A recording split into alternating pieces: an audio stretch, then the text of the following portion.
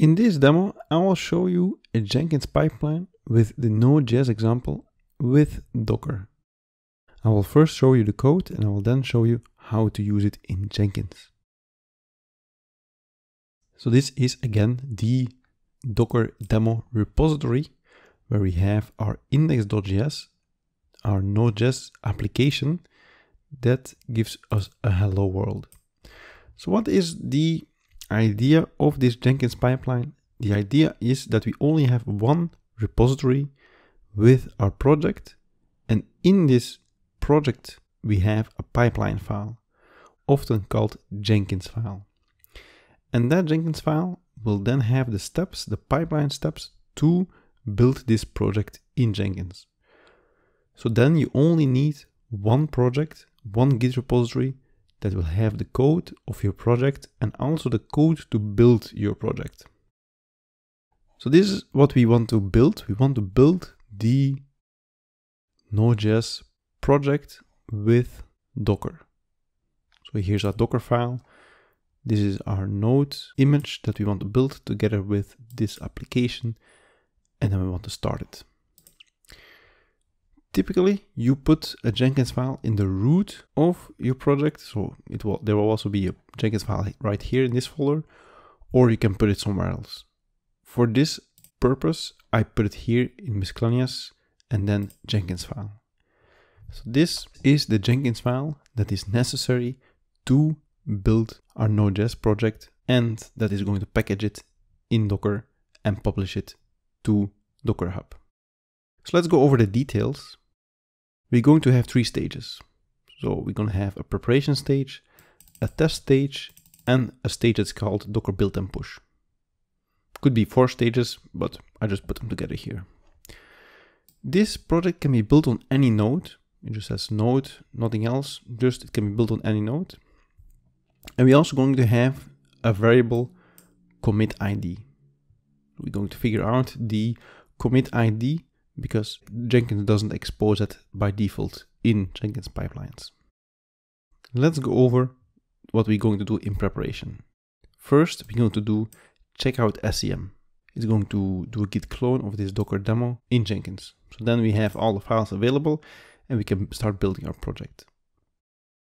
So now that we have this repository available, we're going to run this command using a shell. We're going to run git ref parse -- short of the head. And this is going to give us the commit ID. And this commit ID, using this greater than sign, we're going to put in a file. The file is called .git/commit ID. It's just a temporary file where we're going to store this commit ID. It's the SHA, it's a unique ID. We are going to use it later on to tag our image, just as we did earlier. So then we're going to say this commit ID, this variable that we have defined here, commit ID equals, now read this temporary file and trim any spaces or returns from it. So that it's just a string characters of this commit ID. Then in the next stage, we are going to run npm install only the development packages and npm test. So let me show you what that does. npm install only dev is going to install the development packages. So let's have a look in package.json. The development packages is going to be Mocha. So we're going to install Mocha first, and that is what is needed to test our package. So we use npm install only dev. It's going to install Mocha, and then we're going to run npm test. npm test is going to run the executable Mocha, which is then going to execute this test.js script. This test.js really does nothing. It's just an example script that will always succeed. But typically what you put here is a test that will test your code. For the purpose of this course, this will always just succeed. So this is going to run the test. You will see that happening later on in Jenkins. And to make sure that we can run npm, we're going to wrap this Node.js. So we're going to say the Node.js installation name is Node.js. We have a tool in our Jenkins, Node.js, which is installed. Only when using this Node.js, we can use the npm command. Otherwise, it will just say npm not found. So that concludes the test stage. And then we have a Docker build and push stage. And in this Docker build and push stage, we're going to say, we want to do something in Docker with a registry.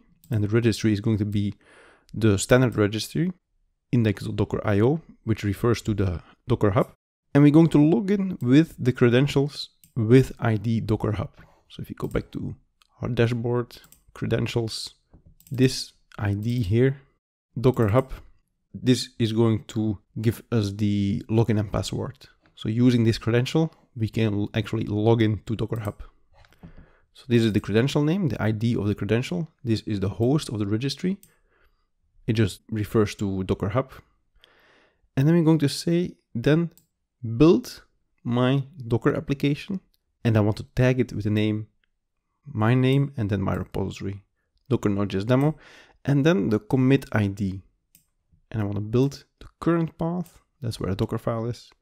And after the build is done, so first the build, then I want to push this. So it's going to build, it's going to execute the Docker file, it's going to build the Docker image based on the Docker file, and you're going to have an image, and that image is going to then be pushed to this registry using this credential. And it will be the end. Then our job is finished. Let's do that in Jenkins. So let's create a new item.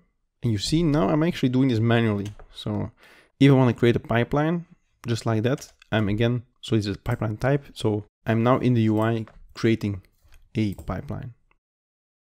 Ideally, you want to avoid this as well. So you want to have a job DSL that creates this for you, or you want another method that this maybe is going to go automatically.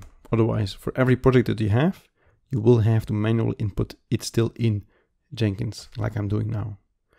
If you only have a few projects, that can be fine for you. If you have a lot of jobs that you want to run, you have a lot of projects, a lot of repositories, then you might be looking into some automation. I'm going to give it a name. So this is Node.js Docker pipeline. I'm going to call it pipeline project, and I'm going to say okay. And here I really need only one thing. I'm just going to say I want a pipeline script from SCM. The SCM is going to be Git. I'm just going to copy paste this URL here. So this is going to be Docker demo Git. I'm going to build a master branch, and my Jenkins file is in this folder. So if you put the Jenkins file just in the root folder, then you don't have to put this. I press save. I press build now. And I'm going to open the console. Let me start from the top. Here you see the git command to get the commit ID, npm install dev dependencies, npm test. It runs Mocha.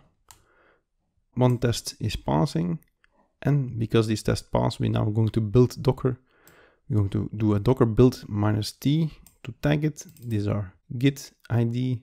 We're going to build the current directory. And then we have the steps, the 6 steps of the Docker file.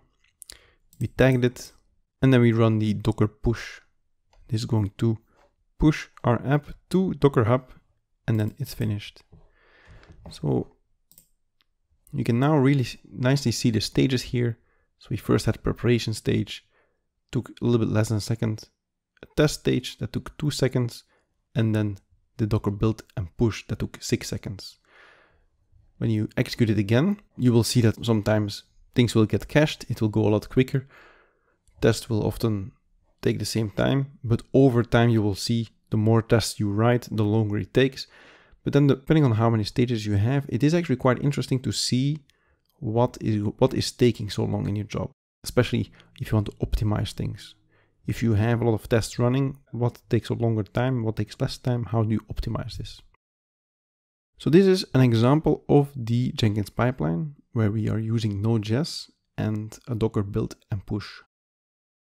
The great thing about these pipelines is that you bundle this together with your repository.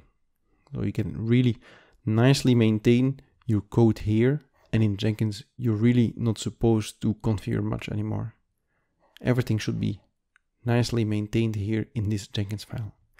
It also allows the developers to make changes. So if you are a Jenkins administrator, you might be putting this in someone's Jenkins directory, but then the developer will quickly see that, oh, this is how I can configure my build flags, and then he can self-service his own Jenkins builds. He can make the changes himself, or the whole development team can make the changes himself.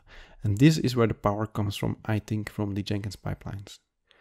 It removes a lot of burden from the Jenkins administrator or the sysops, the DevOps in a company, and it allows the developers to really take ownership of their jobs, collaborate, have a history, an audit log, be able to see the changes and treat everything as code. You can even use pull request, if you're familiar with pull request, to make changes to your build parameters. In the next lectures, I will go a little bit deeper in some details and about notifications, closing the feedback loop, and so on. So this concludes this demo.